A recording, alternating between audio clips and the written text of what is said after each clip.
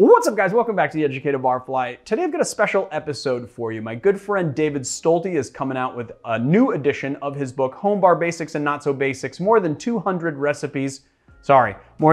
essential recipes for Slings, Sours, Grogs, and Nogs, and he's running a Kickstarter campaign to publish it. So he's had 2 other editions come out before this. I've never been able to get my hands on any of them because I'm very unlucky. I'm super excited that I'm getting my hands on this one because I contributed to the Kickstarter campaign. And I don't know how many of you guys are as adamant at collecting cocktail books as I am, but I like to get my hands on every single one that I find interesting. I will buy them up. Marius knows this very well, don't you, Marius? That I like to just buy them up. I like to have that knowledge. Anyway, David Stolte is a local designer and cocktail industry fixture here in Los Angeles. He has an incredible amount of knowledge. And so what I thought we would do today is I would take a sling, a sour, a grog, and a nog, just 4 recipes that fit those categories, and make them for you so you can get a little bit of taste of what you're gonna find inside that book. And yeah, I don't know, we'll talk about Dave and Jason a little bit later. Let's get into making the cocktails. So the first cocktail that we're gonna do is called a Frank Lloyd Wright. It was created at Bourbon and Branch in San Francisco around 2010, and it fits in the sling category. So what is a sling? A sling is a spirit-forward drink that has a balanced amount of aromatics and sweetness. The very most famous one that you could think of would be an old fashioned or something. All right, so first thing we're gonna do is just a couple of dashes of Angostura bitters. We are gonna do 1 teaspoon of nocino, which is a walnut liqueur. And the name of the cocktail is Frank Lloyd Wright. Right. Okay. Yes. I feel like it's a missed opportunity there with Frank Lloyd Rye, but well, then we would have to be. Rye. It's a bourbon cocktail though, and it would have to be rye. But you know what? Jason Schiffer is gonna watch this video, so now he knows. Missed opportunity there, man. Maybe we should do a Frank Lloyd Rye follow-up cocktail, right? Then we're gonna do 1 teaspoon of Islay Scotch. I am using Laphroaig because that's what I got on hand, not Lagavulin, but Laphroaig. But you can use whatever you would like as far as your Islay Scotch. And then we're gonna do 1/2 ounce of pear liqueur. I am using the spiced pear from St. George, but any pear liqueur will do. As long as it's not pear brandy, it's gotta be pear liqueur. And then 2 ounces of bourbon. Let's give the first ice cube the old cracky poo, shall we? Maybe 1 more cracky poo. Ooh, I love these proper cold draft pieces of ice because they just come right apart. Let's give it a nice stir. Now, it took us a couple of takes to get that intro done correctly, so this ice has been sitting out for a little while. It's a little bit wetter, so I'm gonna probably stir it a little tiny bit less than I would normally. And then strain it into our Nick and Nora. Beautiful. And then I'm just gonna give it a nice little, ooh, this is one of those. See, these are one of those, like, really, the skin is super tight. These are the ones that you cut yourself on, by the way, guys. So when the skin is super tight on a lemon, be really careful when you peel it. And you also get these sort of like jagged peels, and you get a lot of pith in these. This is, you know, just not super ripe. You don't want it to be too ripe, but this is like very hard. And we're just gonna give it a nice little spritz. And then we're gonna discard that peel. And there it is, the Frank Lloyd Wright. I can't not taste this cocktail, gotta do it. Ooh, that is fantastic. But what's nice is you get that hit of Scotch right up front, and then everything else plays out in the back end. So there it is, guys, the Frank Lloyd Wright. So the next cocktail we're doing is called the Detroiter by Jason Schiffer himself, created for his bar 320 Main in the 2010s. This one is in the sour category, and I mean, we all know what a sour is, but basically, you know, for the sake of the video, it is a drink that is got citrus that is balanced out by sugar. And then this cocktail is really gonna show you how far you can go with that template. So first thing we're gonna do is 3/4 ounce of lemon juice. We're gonna do 3/4 ounce of honey syrup. I'm using 3-to-1 honey syrup. We are gonna do 1 ounce of IPA of your choice. And it's gonna foam a little bit, so you wanna make it a fat ounce. And I'm gonna, boop. We're using the Laird's 86. We're doing 3/4 of an ounce. And then we're doing 1 ounce of Chinar. Now, first thing we're gonna do is we're actually going to dry shake this a little bit to sort of drive off some of the fizziness of the beer that we put in here. And that is gonna expand pressure in this tin, so make sure that you locked it properly. Then we're gonna add our ice. And this cocktail is what we call a shake and dump, because we are not going to strain over ice. We are just gonna dump it into our glass and have a healthy amount of ice in there. Get a nice shake.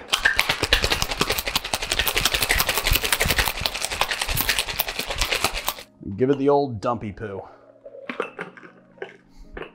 I can just hear people being like, no, sir, I will not give it the old dumpy poo. And then we're gonna give it a grapefruit twist. Spritz the oils atop the cocktail, and then give it one of these guys. And you know what we didn't, what you're supposed to do is actually, we forgot to just add a little IPA, effervescent IPA atop the cocktail as well. You should do that before you do the twist, but I forgot. Sorry guys. You guys are used to me forgetting stuff though. Oh man, that's my new favorite thing. That is fantastic. So there it is, the Detroiter. So the next cocktail I love is called a Cuba Libre Preparado. It was, originally I thought it was created by a bartender named Paul Harrington, but it's actually been around since the 1910s, purportedly created in Venezuela. This falls in the grog category. So grog is a spirit that has been thinned or lengthened with some type of water in a lot of various forms. In this particular video, it is going to be Coca-Cola that gives it that lengthening that we are looking for. All right, let's get into making Coca-Cola, as they say in Spanish. Coca-Cola, yes, the Coke of the cola. All right, so first thing we're gonna do is 3/4 of an ounce of lime juice, 1/2 ounce of gin, and this is what really makes this cocktail sing, guys. Just that little bit of gin in it just makes it so, mwah, chef's kiss, you know what I mean? And then we're gonna do 1 ounce of, well, I was gonna say Cuban style rum, but we're actually using Cuban rum. But for those of you who cannot use Cuban rum, use a Cuban style rum. Add our ice to our tin, and then just add this bit of cocktail to a shaker. Give it a nice shake.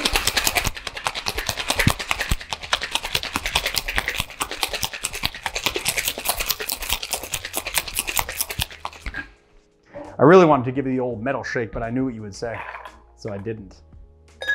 T-shirts in our store. Oh yes, Marius made a metal shake t-shirt, and it's pretty awesome. There's actually a couple of different styles too, and they're pretty awesome. I gotta say, I really like the metal shake t-shirt you made, bud. All right, so we're gonna do a little strainy pants into our glass here. And then we are going to lengthen with Coca-Cola, as they say in Spanish. And as you see, I'm pouring it off the ice so it just mixes.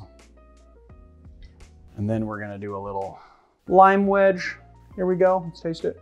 Mwah. It's the gin inside this that really makes it sing. And what's really great about it is that you've got the lime juice that makes it nice and tart. You're lengthening it out with Coke that adds a little bit of sugar to it, and you get obviously that Coca-Cola flavor. And you would think that the Coke has such a strong flavor profile that it would kind of run over the gin or the rum, but it actually doesn't. You get that gin right in there, all the botanicals real nice, you get that rum in there, and it's just a really nicely balanced drink. So there you have it, the Cuba Libre Preparado, which means prepared in Spanish. So for our very last cocktail, we're gonna be doing one of Dave Stolte's own creations, created in 2010. It's called an Alejandro, and it is in the nog category. So a nog is any drink that is thickened with milk, cream, or egg.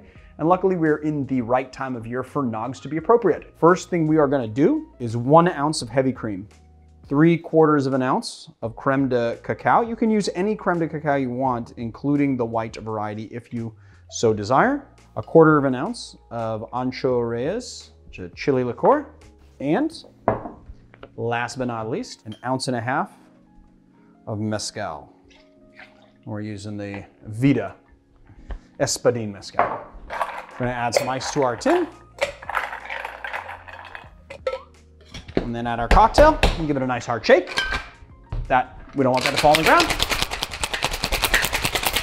Now, even though I have this, I decided I'm not going to actually double strain. I'm just going to make sure to close the gate.